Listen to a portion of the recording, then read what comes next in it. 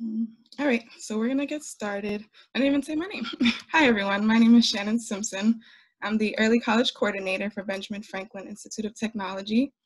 So welcome, and I'm very happy to see so many faces, students, counselors, and parents participating in their child's future. So at this point, I'm gonna share my screen with you guys, and we can get started.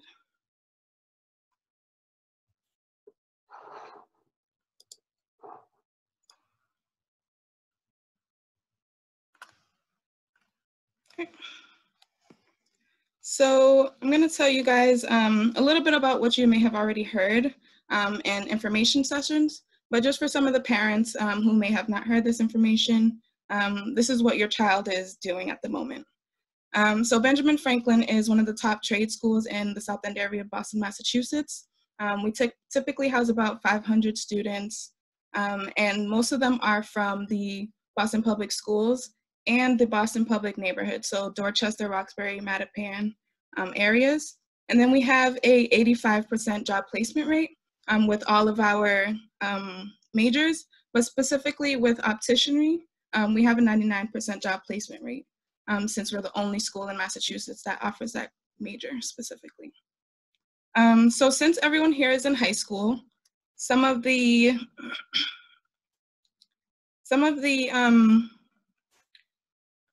programs that you're going to be participating in are dual enrollment or the Advanced Standing Associate Program. So dual enrollment, again, is for exploring the trades. You can take 1 to 3 courses and kind of get your feel for what you want to major in once you're in college, whether it's BFIT or not. And then the Advanced Standing Associate Program is specifically for seniors who know that they want to come to Benjamin Franklin once they graduate from high school. So during their senior year, they'll come to Benjamin Franklin fully instead of taking their classes during their senior year at their high school. And that allows students to earn their full freshman year during their senior year for a specific major of their choice. So as a dual enrollment or advanced standing associate student, these are some of the expectations you may have seen when you got your acceptance letter and going through the goals and expectations worksheets. So attending class every day, what that may look like if you have a fully virtual class is checking Canvas daily. So as we kind of talked about earlier, if your class does not have a specific time and date to meet for a live Zoom session, then you have to check Zoom daily to see when your assignments are due. Sometimes you have to watch a video by a certain date and complete an assignment that has to do with that video by a certain date. So checking it daily will just keep you proactive and ahead of the game for any of the assignments you have and if you're taking more than one course. Another one is always check in with your advisor, who will be me. I will also be connecting you with the success coaches. So for those of you who are in the Advanced Standing Associate Program and you know that you will be coming to Benjamin Franklin, once you are finished with this year, I will no longer be your advisor. So during this time, I'm gonna have you meeting with your advisor for your specific major for once you matriculate, once you become a regular Benjamin Franklin student. And don't hesitate to reach out to your professors either.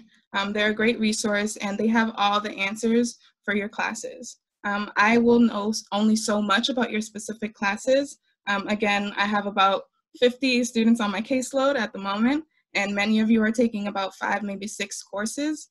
So really reading your syllabus. If you have any questions, I'm definitely the person that you can go to as the first point person. So feel free to always come to me with any questions. And if you're even nervous about contacting your professors, emailing them or calling them, we can always do that together.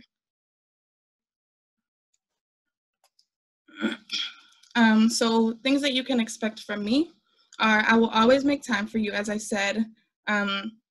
Once we are, so for the students who have on-campus courses, I will be doing random check-ins. So you might see me, peeking in your classroom for the days I am on campus and just making sure that you're there, or even if it's after class, if I can catch you just doing a quick face-to-face check-in but you will have those weekly phone calls from me. And if there's no contact or anything like that, I'll reach out to your counselor or your parents so that we can, figure out those next steps for you. But if you're interested in coming to Benjamin Franklin as a dual enrollment student, I can help with that transition, that, the process in terms of reapplying as a regular student and completing the FAFSA as well, and anything else that comes along with that.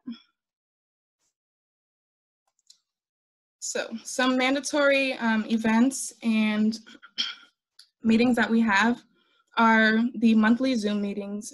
So each month during the fall semester, I will host a live Zoom session for all of my early college students, so dual enrollment and the Advanced Standing Associate Program together. This is just a way for you guys to see each other's faces, get to know one another, and really just stay engaged with the classes that you're already in. You might not even know that someone in your school or someone from another school that you may know or don't know is in the same exact class with you, but this is just another way to keep you engaged. We'll again have those one-on-one weekly phone meetings with me. We'll also have peer mentoring. So for those of you who are interested in having a mentor, you can put your name in the chat.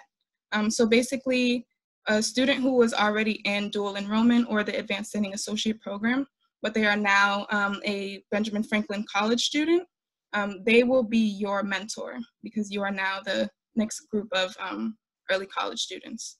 So if you're interested in anything like that, you can just put your name right into the chat, and I'll know that means that you are interested in a mentor. We also have the holiday party in December, the Academic Success Seminar.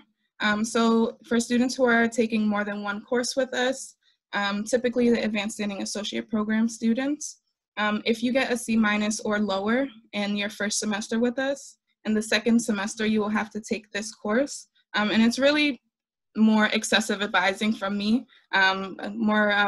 me explaining what time management is and making sure that you have study halls with me, just more of a contact point so that we can make sure you're staying on top of everything that you need to do.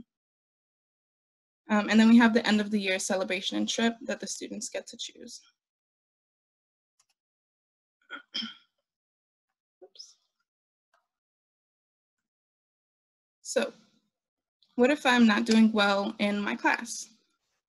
So I'm really trying to have a proactive and preventative strategy in terms of advising with the weekly phone calls and the monthly live Zoom sessions. And the, what's it called? The grade updates for Canvas are live.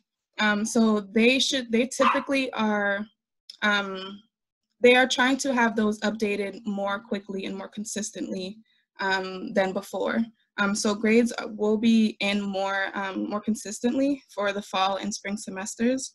So those weekly conversations will have a lot more content in terms of what those grades look like, what specific assignments are being missed, and things like that.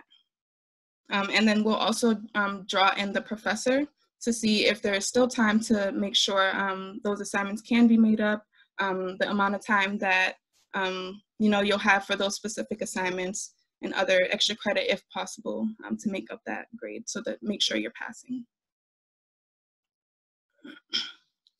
So with that, if there is no communication, if I've reached out to you and I haven't heard anything back from you in about 2 to 3 days, and then I reach out to your counselor and your parents, and there's still no response directly from you, that will put you on warning. So if it's been about a week and I've reached out to your parents and your counselors and I've still heard nothing from you and I've seen no change on Canvas in terms of the grades that or assignments that you need to make up, and your professor tells me you're still missing class, after that warning, if I continue to hear nothing, you will be dropped automatically, just because your parents and your counselors are not doing the work for you. They can continue to tell me, oh, he'll get it done or she'll get it done. But if there's no work being done on Canvas and I have no communication directly from you, with the consensus from your counselor and parent, you will be dropped from the class. But again, with those weekly calls, we are really trying to have a preventative practice so that everyone passes their class.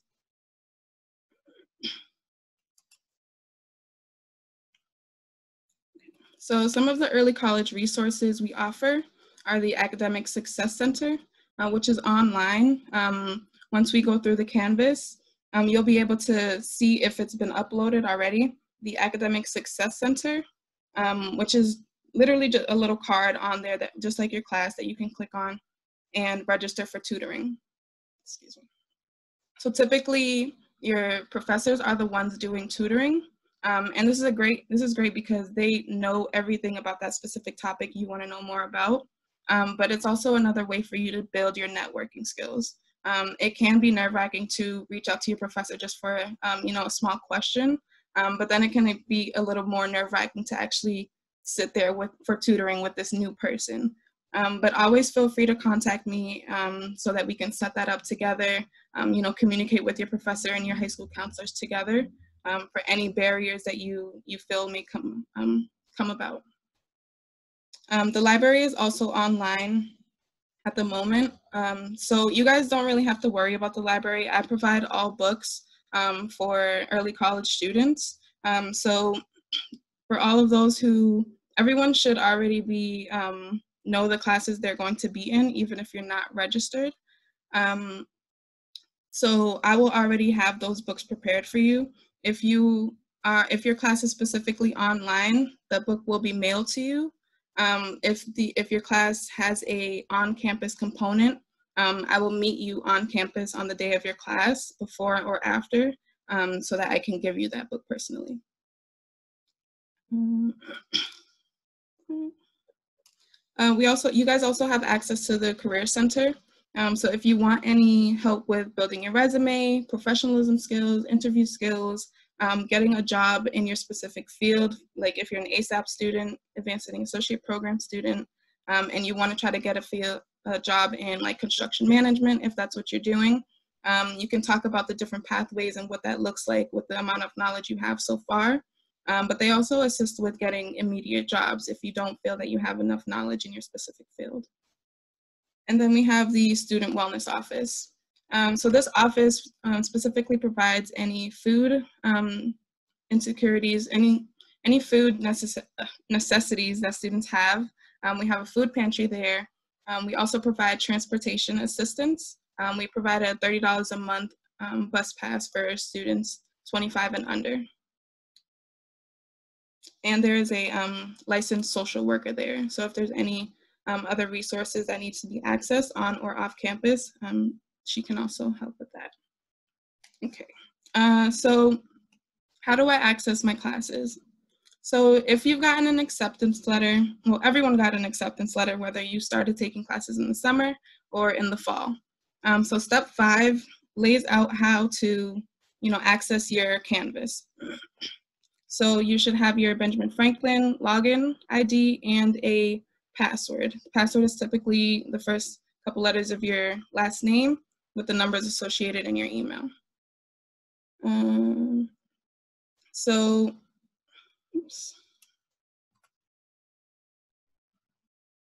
at this point, I'm going to open up Canvas so you guys can kind of see what it looks like if you haven't had the opportunity to see it yet. Load.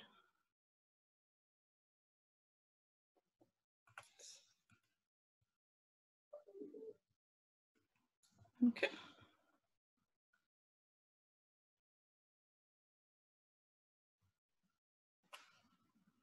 All right, we'll come back to that one. Okay, so I'm gonna go over the safety guidelines and then try to get Canvas up and running.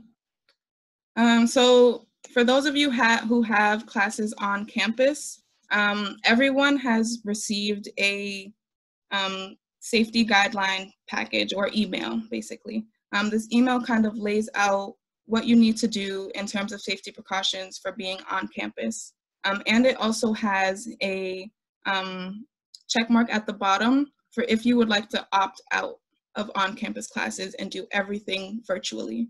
So if you're like in an automotive class for the Advanced Studying Associate Program, and you don't want to take any of your classes on campus because you feel uncomfortable, or you know someone who's sick that you're always around and you don't want to put anyone else at risk, there is a check that there's a box that you can check at the bottom of that sheet that you can opt out of on-campus courses. But some of the daily requirements, as everyone should know, is wearing your face covering, and BFIT will also provide those. So anyone that's on campus, I will be providing masks to you as well when I give you your books. Max 10 people per classroom, that's 9 students and 1 professor. Always stay 6 feet apart at all times, and wash or sanitize your hands regularly. I definitely recommend washing your hands more often than sanitizing it, just to be safer. So I'm just going to read the first paragraph, and then everyone was emailed this stuff, so they should be taking the time to read everything on their own. So if you are scheduled to come to campus this semester, you will need to acknowledge your understanding of the health and safety requirements by signing the last page of the guide and turning that page into security in the BFIT lobby on your first day on campus. So if you're going to campus on your first day, you will get an acknowledgement form.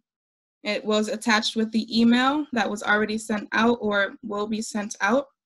And this is what it looks like. You just need to sign this page, and you have to check the box if you would like to opt out of going to campus for your classes, or if you would like to stay in those in-person classes. So that's just a way for the school to know how many people will be on campus so that they can keep everyone safe. They also have regular cleanings every night. So that's another way that we are going to be making sure to have a preventative practice of getting anyone sick.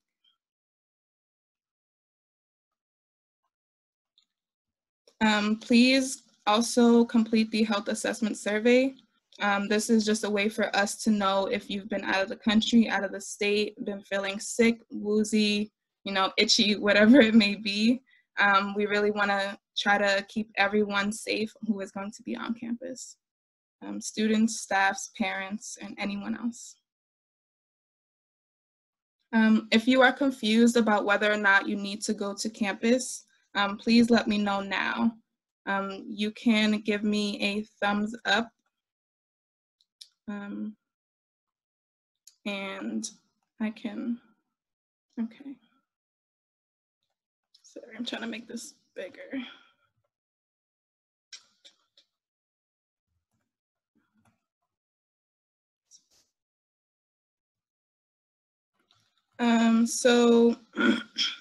Okay, I will respond to you guys in the chat, but I do see you guys.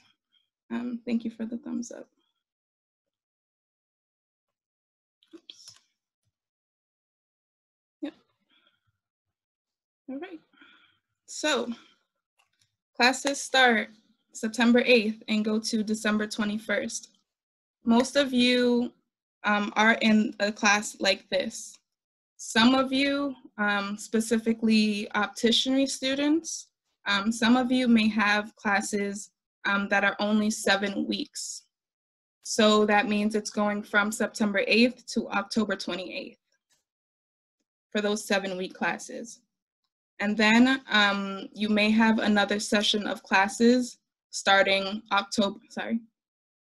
they will go from September 8th to October 20th.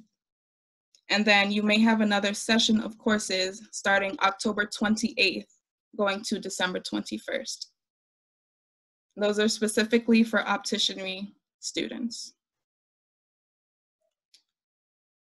And opticianry students, or all students who have a lab class, if you look at your schedule, let's see if I can pull one up right now.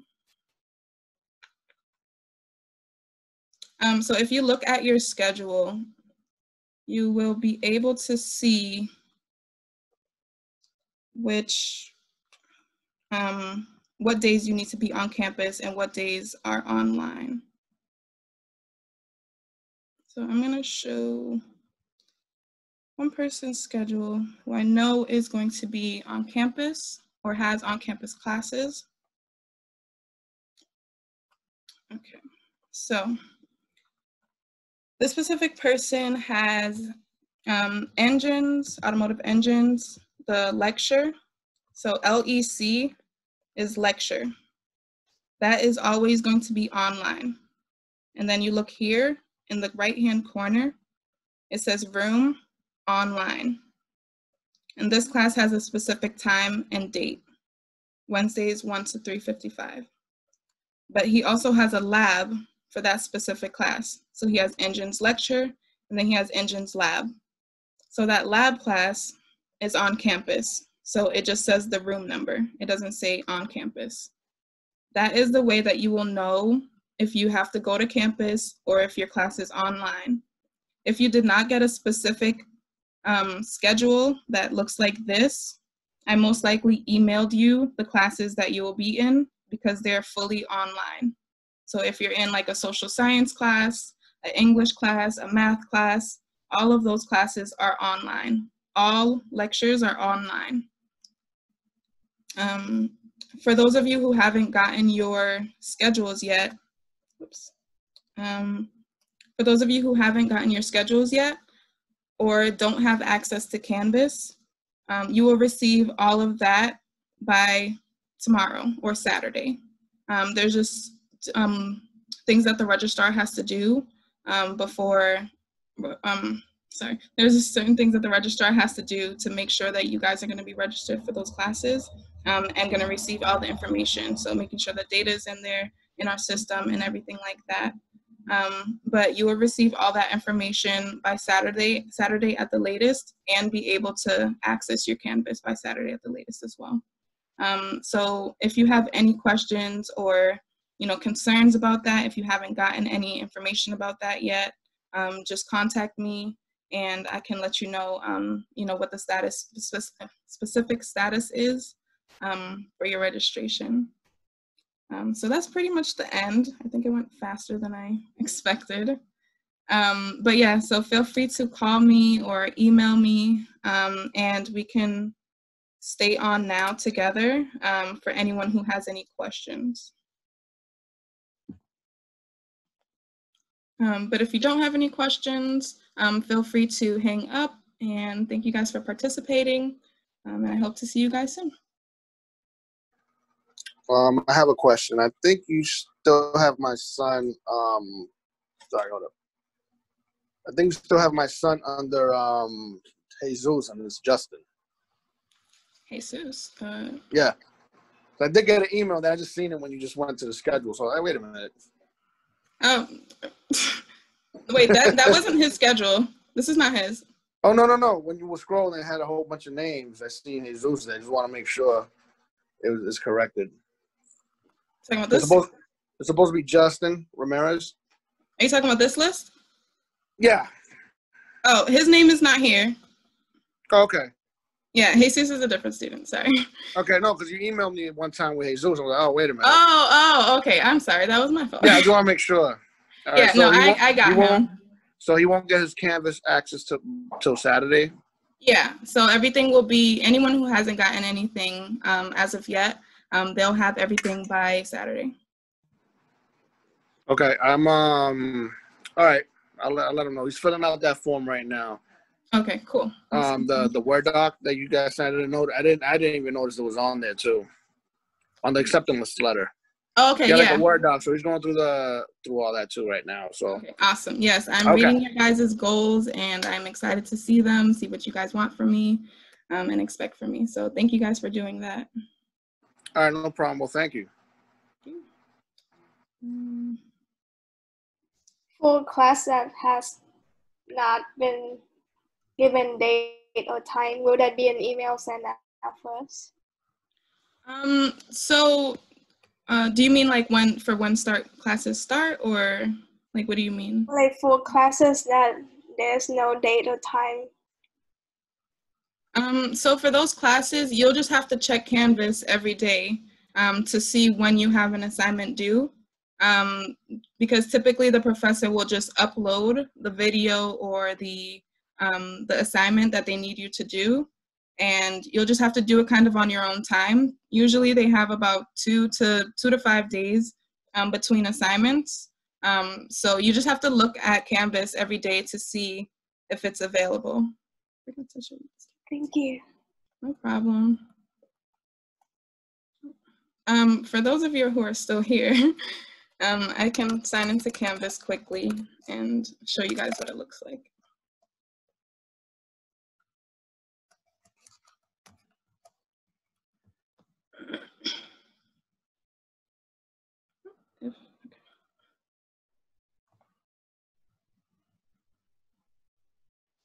For those of you who need a bus pass, so I would say the best thing is to send me an email just letting me know you need a bus pass, and then I can connect you with the Emma. She's the social worker on campus, and she can help with the bus pass.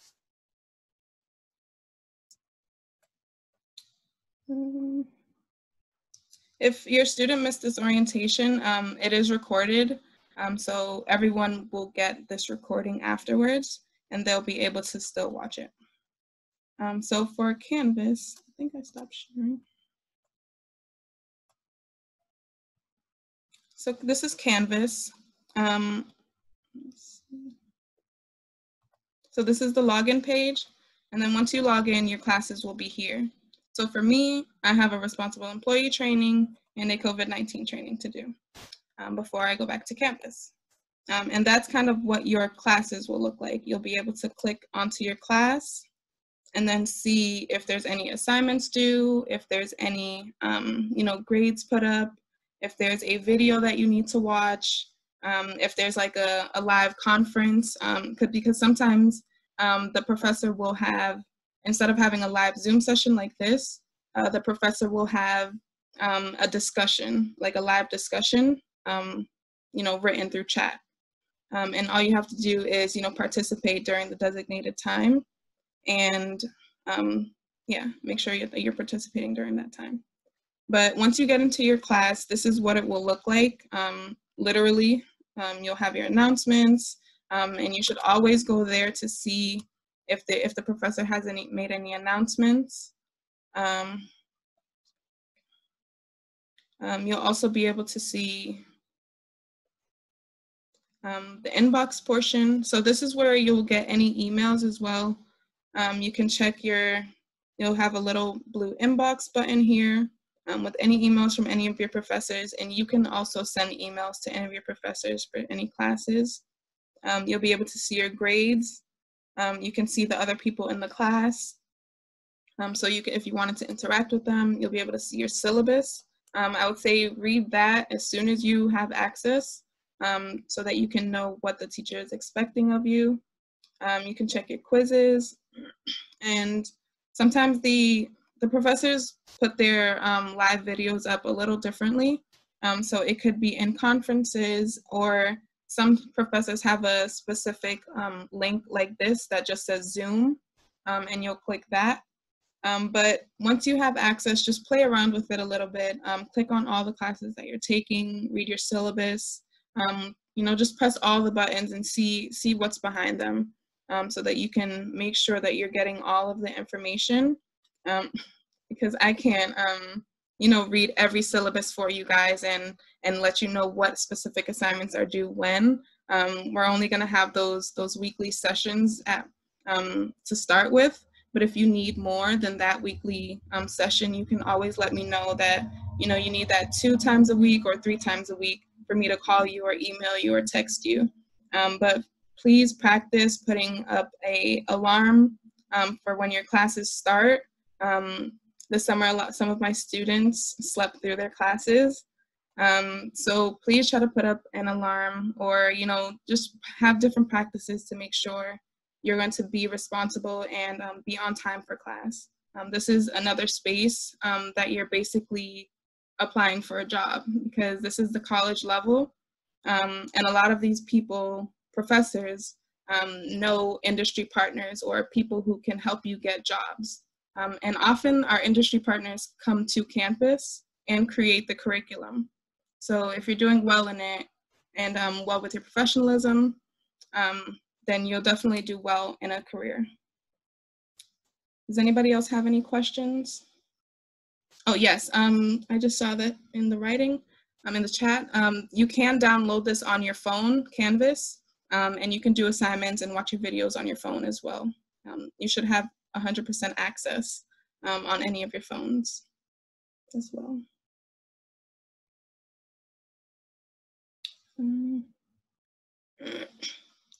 Okay, for anyone who's having, who took a class with me in the summer and was having issues with their Canvas in the summer, you can email me directly and I can try to work that out and see if our IT group can, see what the issue is. So books will be mailed out next week. So you don't typically need books for your first week of class. And most professors do put up reading assignments for the first week of class onto Canvas. So if you need a book, or if you feel like you need a book before the first week, before next week, before Monday, just let me know. I'm very flexible with, finding a place that we can meet up so we can, do the handoff of the book. And I also just got my license and I'm very happy about that in the car. So I wouldn't even mind driving it to you if it's not too far. Any other questions?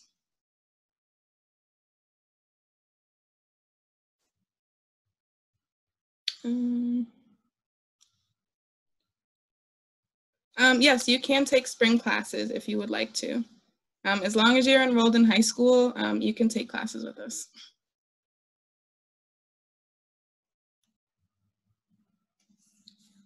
Okay. So if you have no more questions, feel free to hang up and I'll just stay on until the last person is ready to go. Have a good rest of your day, everybody.